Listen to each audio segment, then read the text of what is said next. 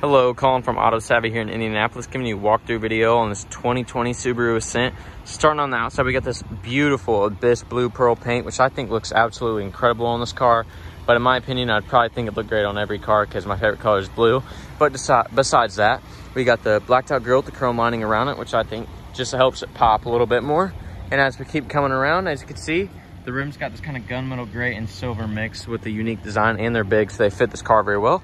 Chrome lining going around the windows, including tinted windows in the back and roof rack, so you can store luggage on there and you don't have to fill up trunk space.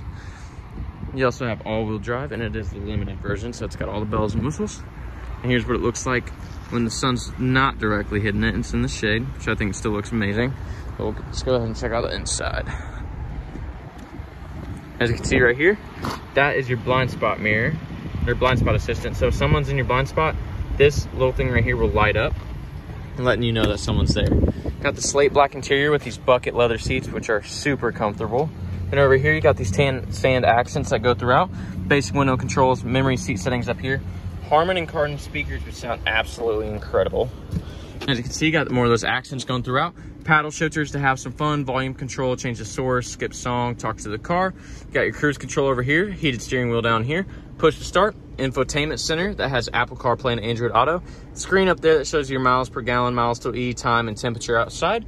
Down here, you got your air controls, including seat warmers. Classic Subaru X mode. Aux port, 2 USB ports, and a 12-volt port. Gear shifter, parking brake. More center console storage. And as you can see up here, panoramic roof, which I absolutely love. And let's go ahead and check out the space in the middle row. As you can see, more of those accents, and you actually have privacy shades as well, which help keep out a lot of light, which is nice in case you're trying to sleep during the day. Own rear climate with seat warmers, 2 USB ports, standard in most vehicles, cup holders in between the seats.